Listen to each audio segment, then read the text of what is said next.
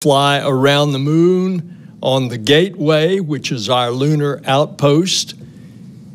The Space Launch System, this rocket, is the only capable rocket of sending humans into deep space, and it's the most powerful in the world. And so you're going to see the evolution of this rocket. It's at one height now, and by Artemis I, it's going to be taller, and it's going to be more powerful. And then on top of it is the spacecraft, Orion. And on this mission, Orion will venture farther than any spacecraft built for humans has ever flown. It will be on a mission of over 1 million miles to the moon and back, and all kinds of orbits around the moon testing this spacecraft. It's a mission of 42 days. And after its long flight test, Orion will come home faster and hotter than any spacecraft has before.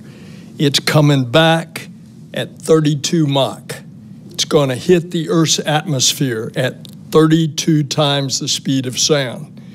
It's going to dip into the atmosphere and bleed off some of that speed before it starts descending through the atmosphere. On the space shuttle, we were at 25 Mach, which is about 17,500 miles an hour. This heat shield of Orion is built so that it will stand the hotter environment as it's coming in first at 32 Mach. You come back from Mars, it might be at 36 Mach. So we've got a lot of testing to do. And once that spacecraft, we're testing this heat shield. It's the most advanced heat shield ever. Once it comes into the atmosphere, then it's going to slow down to, before the parachutes are deployed, about 300 miles an hour. Now, last week we were down at Kennedy, and I was in the vehicle assembly building with a bunch of students and letting them look up on a surprise visit. It was the ones at the KSC camp. And you should have seen them. They didn't know. This was a surprise that Bob Cabana and I did for these kids. You should have seen the utter amazements of the kids that they looked up at this behemoth in the vehicle assembly building, looking up at the SLS. We saw the hard work of thousands of people around the world that was proudly on display right there, and soon that baby is rolling back out to the pad. 17 stories high, solid rocket boosters, enormous core stage holding the liquid hydrogen and oxygen tanks. And then underneath Orion, the spacecraft, is the European Service Module, the powerhouse of the Orion spacecraft that will provide Orion with power and life support for the astronauts for the future flights. And that comes from our friends at ESA, European Space Agency. And I'm telling you, a couple of weeks ago, I was in Europe, and they are gaga. They are so excited about NASA and what's happening, and to be a part of it. And it tells you something about NASA. It tells you about our international program and our international outreach.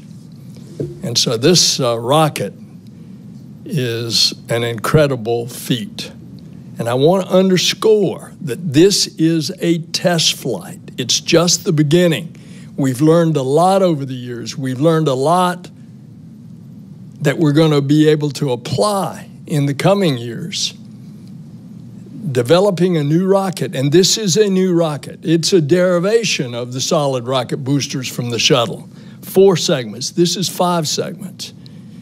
It's a derivation of the core stage for the space shuttle, but so much different, so much larger, more complex And when you look at the rocket, it almost looks retro. Looks like that we're looking back toward the Saturn V, but it's a totally different, new, highly sophisticated, more sophisticated rocket and spacecraft. And we're going to learn from this Artemis I. We're learning through the challenges, the accomplishments. Artemis I shows that we can do big things, things that unite people, things that benefit humanity, things like Apollo that inspire the world. This is now the Artemis generation. We were in the Apollo generation. This is a new generation. This is a new type of astronaut. And to all of us that gaze up at the moon, dreaming of the day humankind returns to the lunar surface, folks, we're here. We are going back. And that journey, our journey, begins with Artemis I. This team is going to tell you today more about our goals for the mission and what's on board. They're going to explain how these mission objectives are going to inform our future, inform how our crewed missions to the moon are going to be, and beyond. And remember, it's not the sky that's the limit. We're learning from the James Webb Space Telescope how big this universe is. The universe is the limit. So let's go, Artemis I.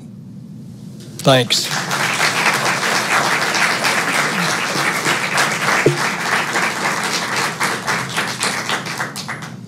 Thank you. Sorry. Next, Mike Serafin will give us an overview of the mission and the primary mission objectives, and Pavialal will talk about some of the payloads riding along on this mission that have the potential to contribute knowledge to future exploration missions. Over to you, Mike. Okay, good morning, and thank you for your interest in our mission and our program. If we could roll the video, we'll set some expectations about what some of the major mission highlights are that you may see throughout the course of Artemis I. Rollout will occur in about 2 weeks, and that'll signal that launch is near. The entire mobile launch tower, as well as the rocket and the spacecraft, will head out to the launch pad together and be positioned at Launch Complex 39B over a flame trench. We'll load it with cryo, the fuel and oxidizer, into the core stage as well as the upper stage. And when all systems are go, we'll give the go for launch, and Artemis I will begin. The 32-story tall rocket will climb its way up through the atmosphere, and in 2 minutes, all the solid propellant in the boosters will be consumed and jettisoned, as well as all the liquid fuel in 8 minutes, and the core stage will be jettisoned. The upper stage, as well as the Orion spacecraft, will then proceed in 1 lap around the Earth. Orion will deploy its solar rays and get off of battery power, and then will commit to the moon at the point of translunar injection. At that point, the rocket has done its job, and now Orion is on its way to the moon. At its closest point, Orion will be just 62 miles from the surface of the moon, and at its farthest point, it'll be 38,000 miles past the far side of the moon, which is 250,000 miles away. When we return to the Earth, the European service module will be jettisoned. It will have done its job, and Orion will set up for its primary objective, which is Earth reentry. After the peak heating period, the parachutes will deploy, and the spacecraft will splash down the Pacific Ocean off the coast of California, where a U.S. Navy team and NASA team will receive the awaiting spacecraft. We'll retrieve all the data off of it, and that will inform our readiness as well as help us understand our ability to fly astronauts on the very next mission on Artemis II. So those are some of the highlights you can expect. We intend to bring each and every one of you along throughout the course of the mission. We will share imagery both from the ground as well as the launch vehicle and the spacecraft throughout. Our primary objectives for the mission, we've got 4 primary objectives. Priority 1 is to demonstrate the spacecraft's ability to re-enter at lunar re-entry conditions. We need the rocket to do its job in order to set up those initial conditions. So all that chemical energy that's stored in the solid boosters and liquid fuel that's stored in the core stage and the upper stage needs to be delivered to the spacecraft and put in the form of kinetic and potential energy, and then the heat shield will take that back out through aerodynamic drag as it re-enters the Earth's atmosphere. That's priority number one. Priority number two is to demonstrate the vehicle in the flight environment.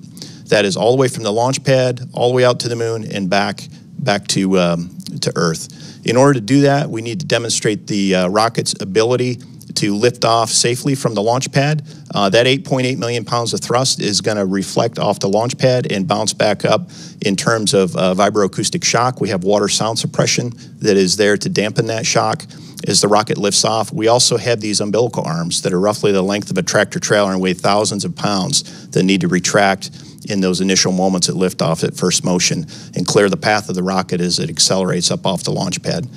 As we head up through the atmosphere, we're going to go through the period of maximum aerodynamic loading, or max Q.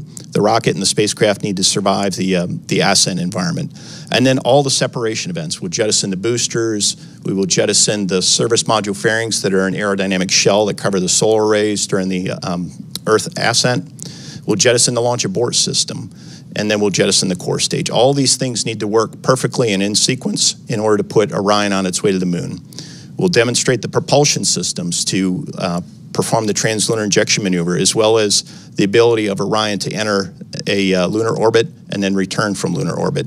We'll communicate with assets that are beyond what we use for low Earth orbit and terrestrial users. Low Earth orbit and terrestrial users typically use the tracking and data relay satellites that are in geosynchronous orbit. They typically use the global positioning navigation system that is halfway to geosynchronous orbit. We're going to communicate and navigate using the Deep Space Network, radiometric tracking, and optical navigation.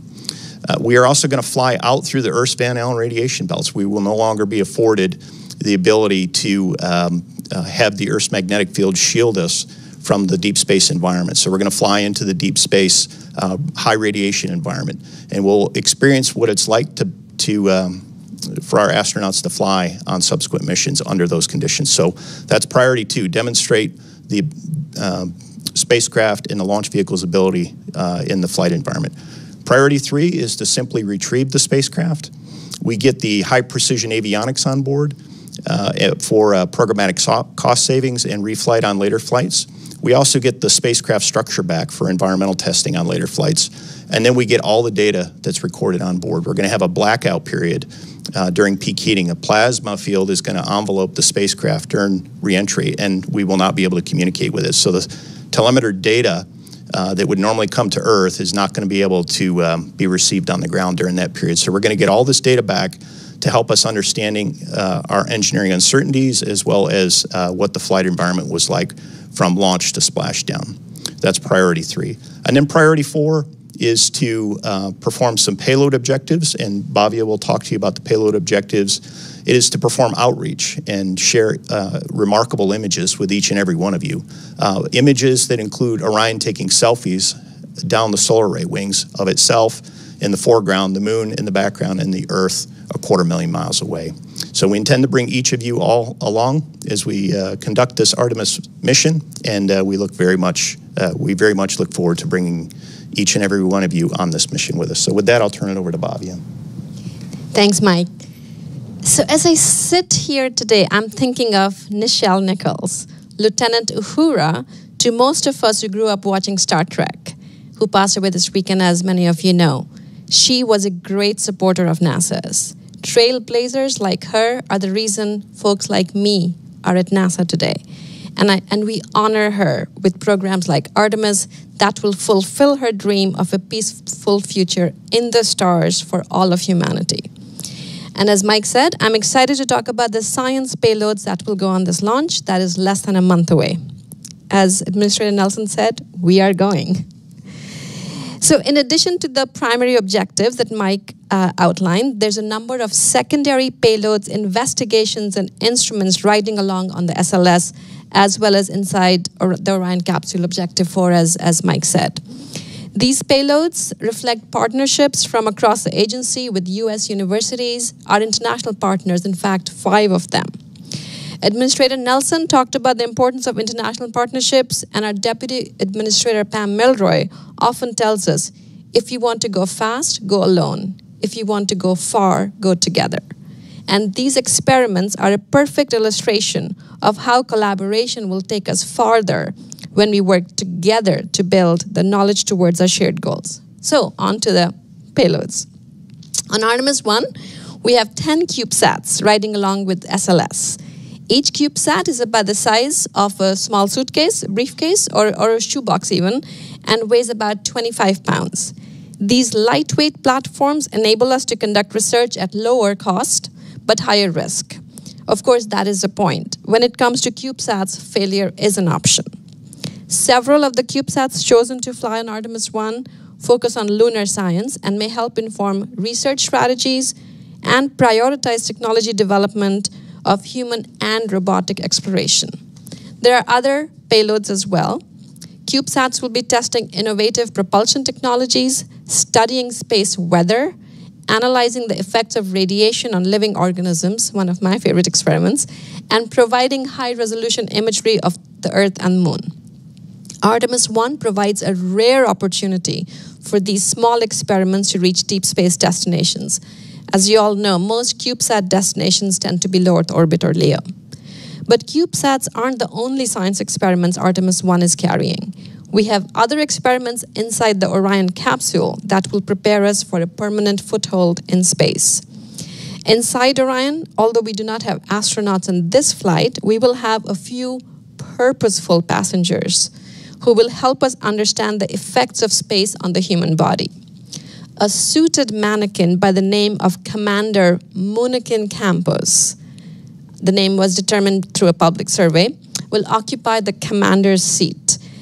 And the idea is to provide data on the forces and loads the crew members may experience in flight. It heartens me to tell you that the name Campos is a dedication to Arturo Campos, who was instrumental in bringing Apollo 13 safely back to Earth. Other experiments, so as Orion travels beyond the protection of Earth's magnetic field, it will be exposed to a harsher radiation environment than crews aboard the International Space Station experience. Mike mentioned the Van Allen belts. Outside the Van Allen belts, the radiation environment includes solar energetic particles, events produced by sun during solar flares, and particles from outside the galaxy, galactic cosmic radiation. As a card-carrying nuclear engineer, I can personally attest that radiation is one of the top challenges for human exploration beyond LEO, which is why there is such a focus on understanding the radiation environment to and on the moon, at the moon. And of course, many of you know, radiation affects women differently than it does men. So in the Orion capsule, we will have 2 adult female mannequin torsos, Helga and Zohar, that are part of an experiment to study the radiation environment and test a very cool radiation protection vest. I hope you have a chance to look at some of these pictures. They are fantastic. And finally, we have a demo on Orion that reminds me of, what else? Star Trek. The crew of Star Trek was always conversing with the ship's computer that was answering back. Well, the crew of the Artemis may be talking to the ship's computers as well. Orion will carry a technology demonstration payload called Callisto, named after one of Artemis's hunting companions in Greek mythology, to test the technology for a voice-activated virtual assistant. We'll start with commands like turning on or off lights remotely, something we do at home. But this could lead to the technology that eventually turns science fiction into reality on future crewed missions. What we are doing now is not simply returning to the moon as a mission of flags and footprints. We are beginning, as Administrator Nelson said, a long-term journey of science and exploration to the edge of the universe. We have done our early reconnaissance with both robots and humans. Now we are learning what we need to know to be able to spend more time at the moon and then prepare for going to Mars and beyond. There is so much more we have to tell you. Let me just end here by saying that I know when Artemis I launches, Lieutenant Uhura will be smiling. Thank you, Mike. Thank you, Pavia.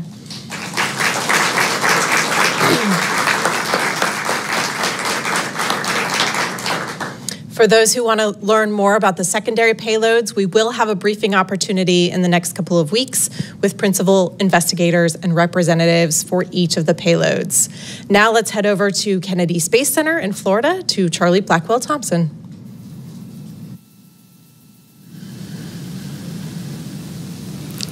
Thank you, Stephanie, and good morning, everyone.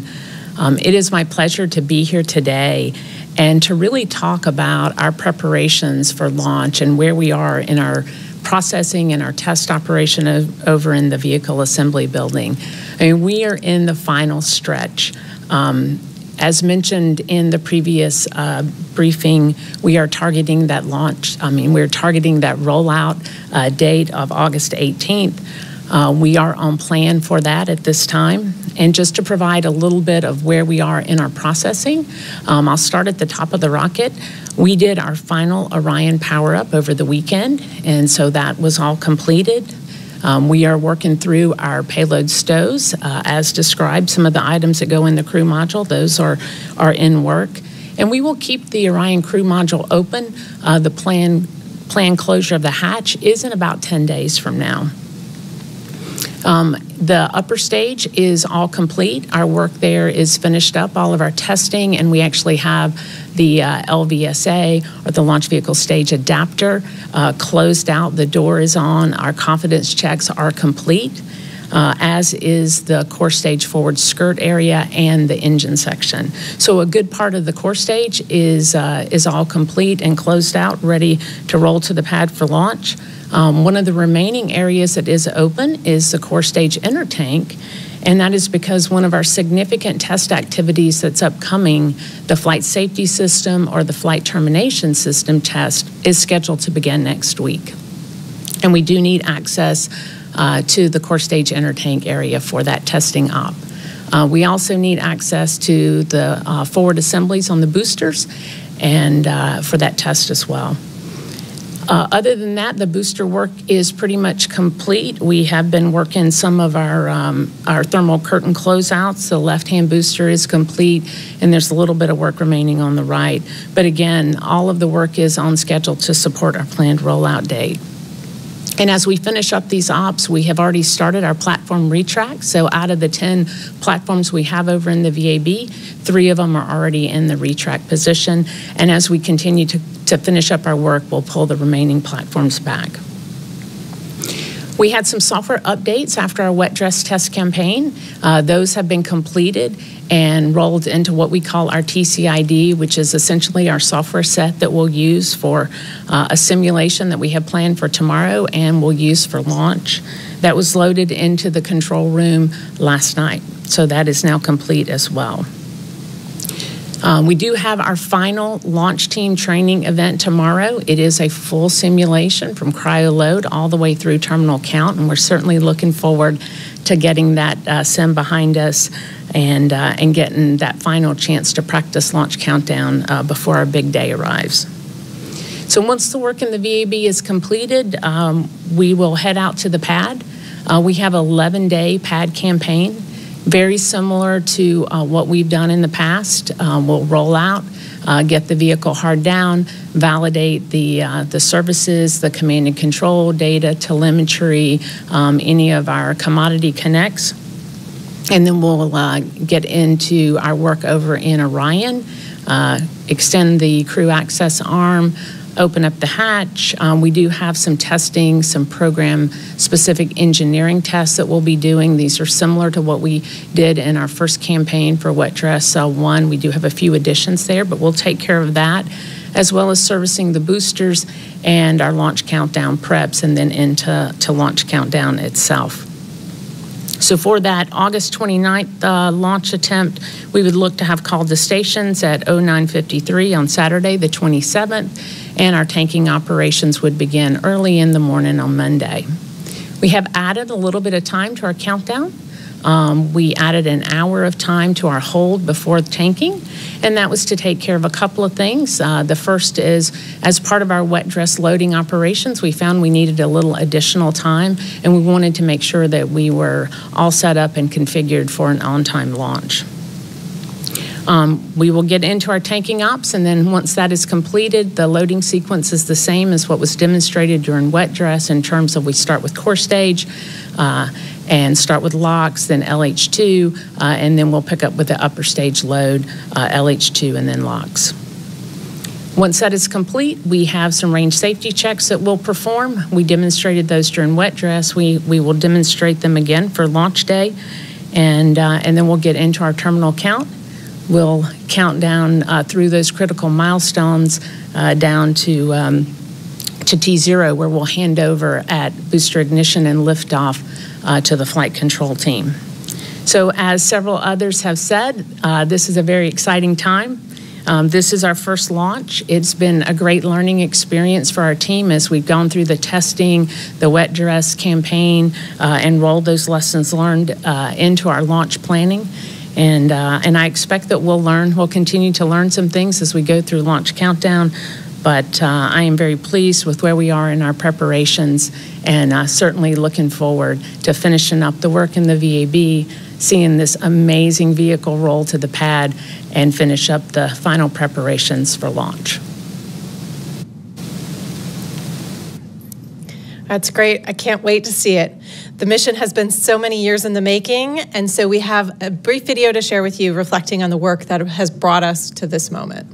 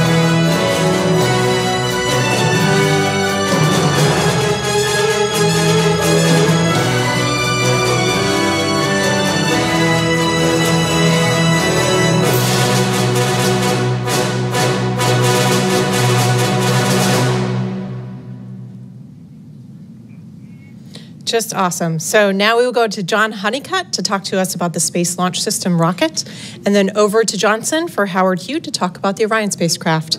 Over to you, John. Thank you, Stephanie. I like to start off by telling you that a lot of our team spent a good part of their career at NASA working on the space shuttle on missions to low Earth orbit. And we learned a tremendous amount about designing and operating the space shuttle and designing and operating a launch vehicle built for human exploration. So now, for the first time since 1972, we're going to be launching a rocket that's designed for deep space. Our team really took advantage of everything that we learned from flying the shuttle and, of course, from the Saturn V rocket. I will tell you that we've got an excellent design in the rocket, and we understand where our margins and our sensitivities are, and I have a high level of confidence that we will be able to safely send humans into deep space. That if you've heard others talk, the propulsion systems for SLS, made up of the solid rocket boosters and the RS-25 engines, really gives us a lot of confidence that SLS is going to be able to meet those performance targets that are required. The rocket's also extremely powerful, as you've heard. It's the only rocket that's capable of sending Orion and a crew and supplies into deep space on a single launch. There's a really huge advantage in the SLS that it gives us availability for a lot of cargo and supplies. that are needed to have successful missions. As far as the testing goes, we've tested every component on the rocket. Those components got integrated into a subsystem. Those subsystem tests were performed, and then finally all those subsystems come together to make up the system levels of the rocket in the boosters, the core stage, the ICPS, and the LVSA. There's a tremendous amount we learned in those system level tests, starting with the green run and then going through the wet dress rehearsal test that we recently completed. This test flight will be one that provides us a tremendous amount of data, and I expect we're going to learn a lot from the thousands of sensors that we have on the rocket. I'd like to share with you just a little bit about kind of the things that I'll be looking at as we get really close to that T0 time to see SLS lift off the launch pad. As we get into what we call terminal count, I'll be looking at the pressurization systems, the pressures in the liquid oxygen tank, the pressures in the liquid hydrogen tank. I'll be looking at the startup of our auxiliary power units that power the hydraulic system to make sure that we've got good hydraulic pressures. We'll light the engines at roughly T-minus 6 seconds, so I'll watch those come up to the required power levels, and then we'll get to see the boosters ignite. And as you've heard, those will burn for about 3 minutes. We'll separate from them. And then the core stage will continue on for about 8 minutes, at which time we'll separate.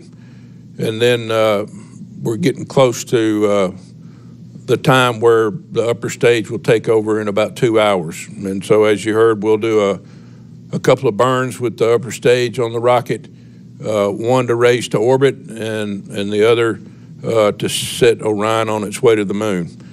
And then the final thing that SLS is responsible for will be to deploy those 10 CubeSats and get them on the way that you heard about earlier. So now I'd like to turn it over to Howard Hugh. Howard's the Orion program manager, and Orion's going to share more with you about the Orion journey. So Howard. Yeah, thanks, John. Appreciate that. Good morning, everyone. Certainly very exciting times in the Orion program as we embark on our first mission to the moon with this fantastic rocket and our Orion spacecraft. This Orion team, we've done a tremendous amount of work getting ready from designing, manufacturing, and testing the spacecraft to ensure its success as we embark on our first mission to the moon on Artemis I. It's been a very collaborative effort across multiple NASA centers with our industry partners and, of course, our suppliers across all 50 states, and including the European team as well. Administrator Nelson mentioned earlier, the European team is a very important part of the Orion spacecraft. European Space Agency and their industry partners across 10 European countries is responsible for building the European service module. It's the powerhouse side of the vehicle where it's got the primary propulsion, power, and life support resources we need for Artemis I. One of the things that is very important, and the video reminded and brought some good memories back of all the testing we've done on the spacecraft, both in Europe and in the U.S. We've had significant effort, not only testing every component, spending hundreds of thousands of hours testing those components, testing the integrated system, and testing the Artemis I spacecraft. Really, really great tests that we performed. And of course, we've also had 3 previous flight tests, 2 testing our launch abort system, and of course, the exploration flight test 1, which we were able to demonstrate some of the crew module capabilities along with the parachutes. So that was very good in terms of being able to check out the systems, not only on the ground, but our previous flight test to be ready for Artemis I mission. Now, as you may have heard and heard from others, Orion is designed for a deep space type of mission at the very beginning. Our core systems, we're using advanced life support systems, avionics, communication, guidance and navigation and control, software and hardware. And all those systems are reusable going forward as well. So it's really important that we have a good opportunity to test those systems together on Artemis I. And of course, Administrator Nelson also mentioned our heat shield, the biggest heat shield we ever built to withstand the lunar entry velocities of 25,000 miles per hour. And it's certainly very important that we accomplish that objective as part of Artemis I and really demonstrate what we know from our ground testing, the capabilities of that heat shield. And finally, as you're hundreds and thousands of miles away from home, our Earth, you want to make sure you have capability not only to ensure crew safety, but also recover from contingencies. And we built systems on board, not only backup systems, but hardware and software that allows a crew to have a complete insight into the vehicle and be able to recover, along with automated fault detection and recovery software that'll be important to help and assist in that kind of situation. So overall, when we look at the Orion systems, we have not only the primary systems, but we also have a lot of capability to ensure our success in the event of a contingency. And finally, we're very excited for the Artemis I mission. It is going to be fantastic. We're going to be able to execute the entire spacecraft system, demonstrate all our capabilities that we've shown on the ground in that harsh deep space environment. It is going to be a tremendous opportunity to test all those systems together. And of course, as I mentioned earlier, one of the things that we're looking forward to as a primary objective is that heat shield performance. Coming in at 25,000 miles per hour, 5,000 degrees of heating during re-entry is going to be really great to demonstrate our heat shield capability, making sure the spacecraft comes home safely, and of course, for future missions, protecting the crew. And of course, the other subsystems, I can't forget about those. Along the mission, we'll be testing those as well. Mike mentioned optical nav. We're looking at optical nav performance as we go out to the lunar orbit. We'll be checking out our primary space shuttle orbital maneuvering engines that we're using as our main engine and checking that out prior to lunar injection. And of course, we're going to be checking out our end-to-end comm system, using that deep space network. And that's going to be a tremendous opportunity for us to utilize that capability and make sure we have communication with the ground. And of course, finally, when we come back from lunar trajectories and we're about to land, our parachutes are going to deploy, another opportunity for us to demonstrate our parachute performance and, of course, our recovery operations as well. So, Orion has gone through a lot of testing, a lot of preparations. Charlie mentioned our final power-up last few days ago. We're ready to move forward, and we're certainly excited to be part of this Artemis I mission. Can't wait to launch on the SLS rocket, and we're ready for getting to the moon. Thank you, and back to headquarters. Great, thank you. Our experts will now address questions from reporters. You can press *1 on your phone to be entered into the question queue at any time. Your phones are on mute now. The operator will open your mic when we call on you for a question, close it afterward. Especially because our experts are in several locations, please do identify to whom you're addressing your question. Please respect everybody's time by keeping it to only one question, and if we have time, we'll do a second round of questions. Okay, let's go ahead and get started. First up is Marcia Dunn of the Associated Press. Oh, hello. Good morning, everyone. My question is perhaps for Mr. Serafin, Mr. Honeycutt, or even the administrator. I was hoping you could briefly compare the SLS rocket with the Saturn V and also SpaceX's Starship, the pros and cons, and could you also touch on what's at stake here? How crucial is it for Artemis I to succeed? Thanks. Thank you for the question, Marcia. In terms of comparison of SLS to Saturn V and Starship, obviously we've got flown test data on Saturn V, and as was stated earlier, the performance of the Saturn V was about 15% less than what we expect for the Space Launch System under this current initial configuration, which we call Block 1, which is with the interim cryopropulsion stage.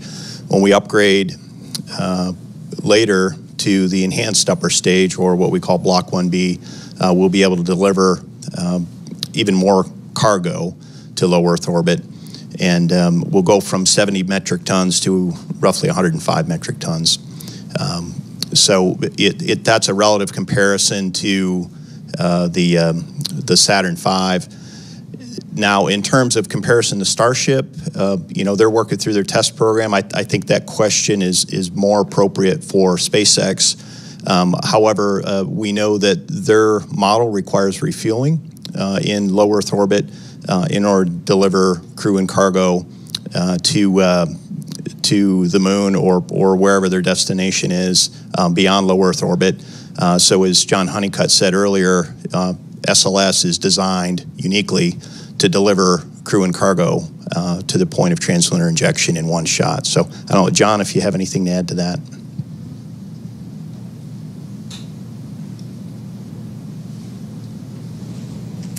Yeah, nothing more to add, Mike. Well, I'll add your question, how important is this that it works? Well, it's very important because this is a test flight. We are actually going to push this test flight, stress it more than we will with a crew on board. And one of the things is the heat shield. It's a test flight. The heat shield's not been flown before.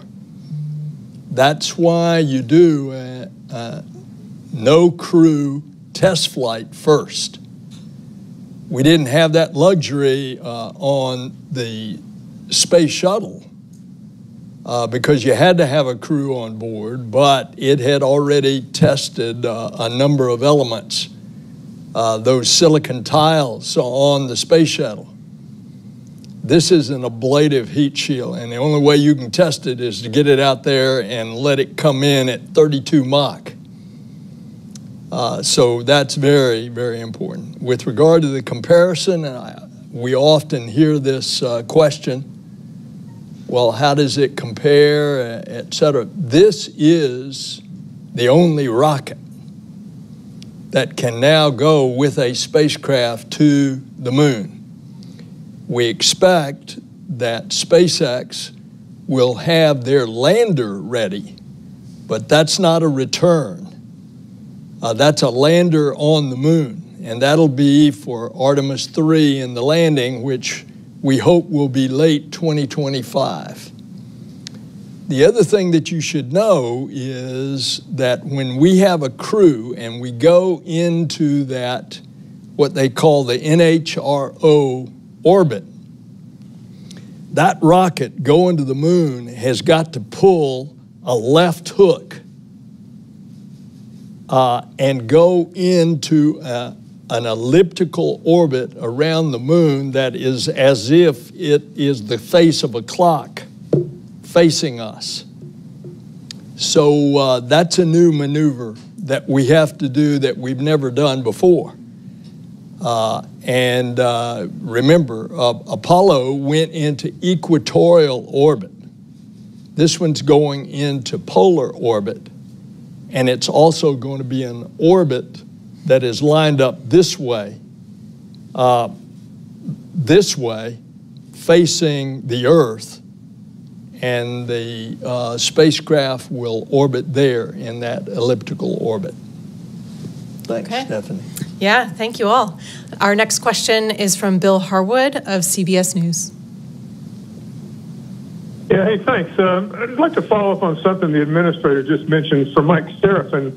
Could you give us a sense of what sort of additional risk you're all willing to take with an unpiloted flight like this one that you wouldn't take with a crew on board? Okay, I won't ask the second question, but that's my question. Thanks. Bill, that's a great question. And the answer is we have a lean forward strategy on Artemis I because it is an uncrewed test flight. We are deliberately leaning forward in the interest of getting our priority one objective, which is demonstrating the heat shield at lunar reentry conditions. leaning forward to get through the point of translunar injection, to put all that energy into the system so that the heat shield can take it out later. So if you're looking at relative comparison to go, no-go criteria for later crewed missions, we will be go for failures on Artemis I that we would normally be no-go for on Artemis II on a crewed mission in the interest of crew safety. Because we are looking at this from the macro perspective and the manifest perspective, we are trying to buy down risk for crewed flights. So we're willing to take more risk on Artemis I on an uncrewed test flight than we would on later crewed flights. So that's a great question. Thank you for that. And by the way, that's why this is a 42-day mission. They're pulling all kinds of maneuvers as they go around the moon. And just remember, it's a test flight. Okay, great. Next question is from Todd Shields of Bloomberg News. Hi, thanks very much. I don't know who should field this. It's very general. Last briefing, you all mentioned 3 possible dates, August 29, September 2, September 5. Does that array still hold, and when will we know when you have a definite date? Thank you. Yeah, thank you, Todd. Yes, the dates that we talked earlier with a media call with Jim Free still hold. August 29th is our target date, and we've reserved that with the Eastern Range. So we've got basically a date with the range on the 29th of August. If we are unable to launch for whatever reason, weather, technical, incursion into the range, that kind of stuff, our backup date is no earlier than September 2nd. And the reason is during the outbound leg of the mission, as Orion flies outbound from the Earth to the Moon, we have what we call an eclipse, and that eclipse exceeds 90 minutes, which we screen out in terms of our launch attempts. So when we have one of those eclipse violations, what we're concerned about is the power production on the spacecraft. So we have analysis teams and tools that look for these types of conditions and screen those out. So that's why August 30th, 31st, and September 1st are not considered viable launch opportunities. It has nothing to do with the performance of the rocket. We could launch those days from an SLS perspective. It really has to do with power production on the spacecraft. After September 2nd, the viable launch dates go all the way out to September 6th. In the interest of holding a reservation on the range, and there's a lot of traffic on the range, we also asked for September 5th. And that is simply based on the cadence. If we were to load cryogenic fuel and oxygen into the core stage and the upper stage, we need time to replenish that. And it'll take us, for our third attempt, about 72 hours to do that. And Charlie, as our launch director, do you have anything to add to that?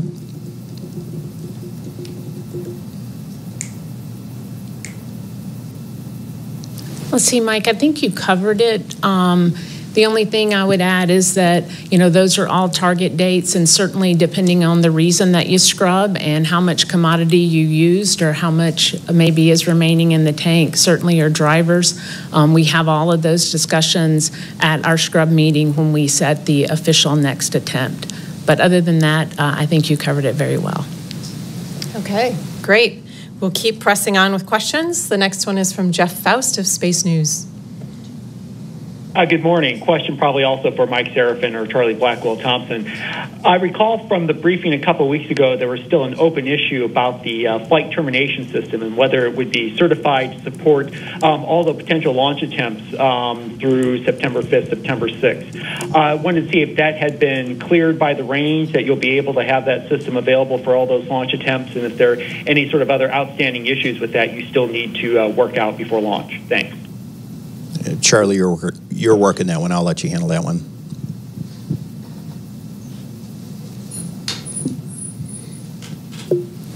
Okay, sure. I'll be happy to take that. So as part of our standard data review, we have provided all of the performance data to the range. That's again part of the standard process from wet dress attempts 1 through 4. The range has that data. They're reviewing it currently. Our requirement is 20 days, and our plans lay out to support 2 launch attempts within that 20 days. Certainly, we'll be continuing to review that data with the range, and should additional days become available, we will factor that into our scrub planning. Okay, great, thank you. Next question comes from Irene Klotz of Aviation Week. This is probably for Mike, maybe for John. Could you provide some more details on a more granular level what Orion is going to be doing during the lunar operations? Let's see. I'll start with that one, Irene, and Howard, you can add anything that I missed. But you know, as we head uphill, Orion will need to be converted from an ascent configuration or a launch configuration, which is designed to protect abort modes on crewed flights, into a spacecraft. And after we jettison the launch abort system, which will happen some 4-ish minutes into the flight, as well as the service module fairings, Orion will still have its solar array wings stowed. We will configure some of the cooling systems as well as the power systems during the climb to orbit, or after we get to orbit. Around the time we do the perigee raise maneuver, we'll deploy the solar arrays. Orion will get off of battery power and onto solar array power, and then a series of systems checks will be performed in order to decide whether it's appropriate to commit to the point of translunar injection. If we meet all of our go criteria as part of the go, no-go checklist, Orion will head outbound and then separate from the interim cryo propulsion stage, the upper stage. And then during the coast phase, we will look at just basically the entire spacecraft health and status. We'll transition off of the space network, which uses the tracking and data relay satellites in geosynchronous orbit. We'll transition over to the deep space network for command and control and communication and imagery and file uploads and downloads. We'll look at the whole depth and breadth of the systems, both the command and data handling, the attitude control system, the cooling system, all those systems. As we fly out through the Van Allen radiation belts, we encounter high periods of radiation, and then set ourselves up for the entry into the distant retrograde orbit. That distant retrograde orbit is a 2-maneuver sequence. The first maneuver uses a lunar gravity assist to set up a on-ramp to the lunar orbit. The Orion main engine will be fired for that lunar gravity assist, as well as for the on-ramp to the distant retrograde orbit. It's called the outbound powered flyby, and then the distant retrograde insertion. While we're out there, we'll do a system shakedown. Orion will be some 275,000 miles from Earth at that point, at its farthest point, and it'll be farther than any human-capable spacecraft has ever gone. And then we'll set up for return. And when we set up for return, we'll reverse that 2-maneuver sequence. We'll perform the distant retrograde departure maneuver, and then a return-powered flyby, again, another 2-maneuver sequence using Orion's main engines. And that is essentially our deorbit burn from 250,000 miles away. And we have to hit the Earth's reentry corridor. If we hit it too shallow, we skip back out into space. If we hit it too steep, we overstress the vehicle, and that's why this is a test flight. We want to hit that with precision, and the command and control system and the reentry and guidance system on the vehicle needs to be able to handle this. And then we'll go through the service module separation, and then we'll reorient the heat shield forward into the velocity vector, and about an altitude of 400,000 feet, we'll get aerodynamic capture, and we'll slow the vehicle down from Mach 32 to 0 in about 20 minutes after the vehicle goes through peak heating, peak aerodynamic load, and then the parachute deploy sequence once it goes subsonic. And then it'll splash down at about 20 miles an hour in the Pacific. So there's a lot of events. They are very dynamic. All along the way, we're going to be capturing imagery. We're going to be capturing engineering data. We're going to be performing science, as Bobby mentioned earlier. And there's a lot of sub-objectives within what we just talked. So I'll pause there. Howard, if you have anything to add to that. Yeah, hey, Mike, thanks. That was a great, excellent summary of all the things that are going to happen across this 42-day mission. I'll just add each individual leg will have checkouts. One of the things I mentioned earlier is certainly we want to check out our propulsion system before we commit to the distant retrograde orbit. And then we're also checking out this optical nav system that'll help us navigate in case we lose comm, not only on this mission, but for future missions as well. So really great opportunity to test a lot of systems, not only the primary systems that Mike's talking about, but also other secondary kinds of objectives to ensure that all the systems that we have on board is going to be operating as we need them in this deep space environment. And also add on to, we are capturing a lot of data. We have thousands of sensors on board. They'll be recorded, and then during the mission, we will be downlinking the data, and our engineering team will be looking at it and assessing the performance along with overall health of each subsystem. So thanks, Mike. Great detailed answers. Thank you both. Next, we'll take a question from Liam Healy from News 8. Hi, good morning, everybody. This question isn't as much directed at Artemis I, but as the Artemis missions as a whole, so I'll direct it to Mr. Administrator. One of the big things is public outreach on a mission like this. It's always been famously believed that the Apollo missions, some of the lack of funding that ended the program in the end was due to the lack of public interest. I work in a newsroom full of people, and out of 20 people that were in our meeting this morning, there were 2, including myself, that knew that we were going back to the moon. So what's your long-term plan to keep public interest active with this as we go through the long-term stages of the deep space missions that are planned as a result of this? Tell me what your news organization is. Only 2 people in your newsroom knew about this? Yeah, we're a local CBS affiliate in Rochester, New York. Okay. If you were the local in Orlando, Florida, it'd be a whole different story. However, the point you make is a good one. I remember for years, after we shut down the space shuttle in 2011, the American people I'd run into somebody on the street corner and they'd say, "Oh, I'm so sorry that our space program is over," because they associated the space program with astronauts going into space.